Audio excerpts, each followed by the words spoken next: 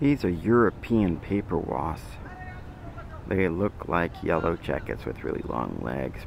Make these paper nests, similar to our brown or black Plistes or our own paper wasps. However, these are striped and again do cause a big issue.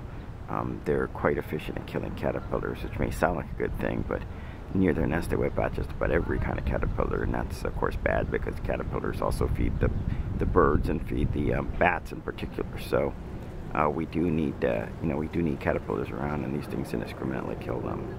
So anyways, European paper wasps, like long-legged yellow jackets, here forming a nest, unfortunately outside one of our dugouts in Arlington County, one of our parks.